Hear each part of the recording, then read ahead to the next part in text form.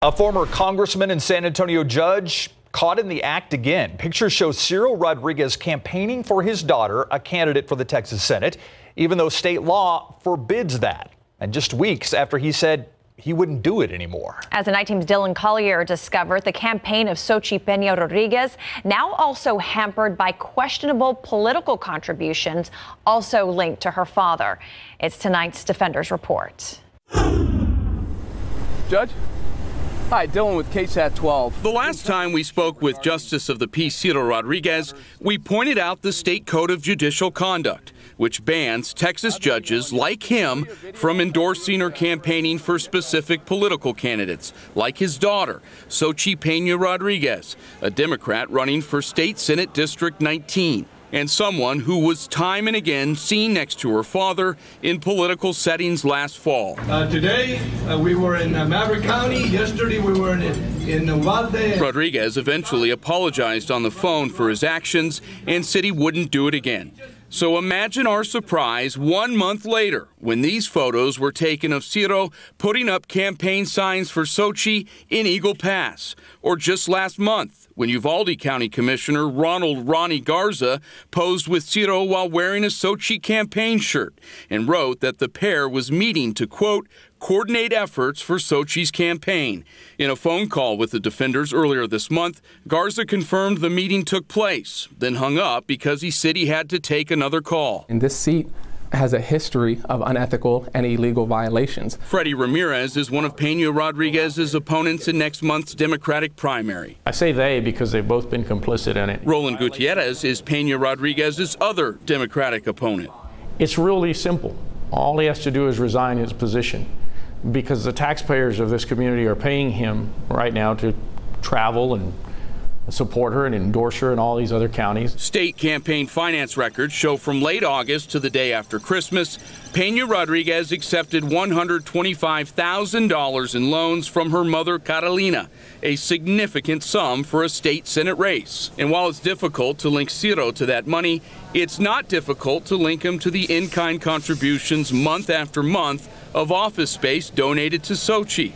Sources say the office is on the southeast Bexar County compound that appraisal records show Ciro co-owns with Carolina. But the form only lists her mother's name. And then there's this text message last fall from Xochitl's campaign manager promoting a fundraising breakfast for Xochitl hosted at a home owned by Ciro and Carolina. This is pretty clear-cut. You know, these rules are in place for a reason. He's very clearly breaking the rules. Anthony Gutierrez is the executive director of Common Cause Texas, and ironically, a former Rodriguez campaign staff member from his days in the United States Congress. You certainly cannot give contributions, including in-kind contributions, to, from a judge to a candidate for public office.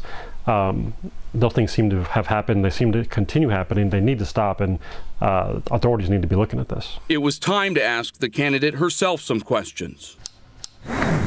Is your father still campaigning on your behalf?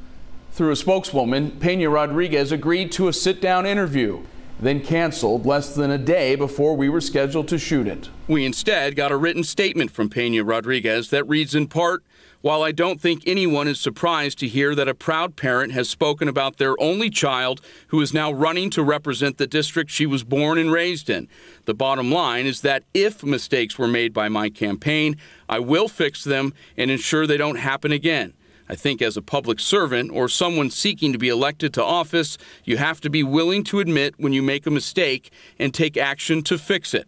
In regards to my father and whether or not given his current role he made his own mistakes by helping or saying positive things about me, his daughter, well, first, he's my father, and you know he's proud of me. But second, he said he's responsible for his own actions. Peña Rodriguez at some point may be hearing from the Texas Ethics Commission, which late last month received the following sworn complaint, accusing the candidate of failing to disclose the names of all of her donors or their actual addresses, claiming Peña Rodriguez is attempting to hide the true source of the funds. You know, it begs the question, is this prophetic of the type of senator she would be if elected to allow these type of unethical, illegal behaviors to occur? And that's exactly what a political strategist told us, that this is indicative of what's going to come should she make it into office. And I think that should be a fear for voters. For the Defenders, Dylan Collier, KSAT 12 News.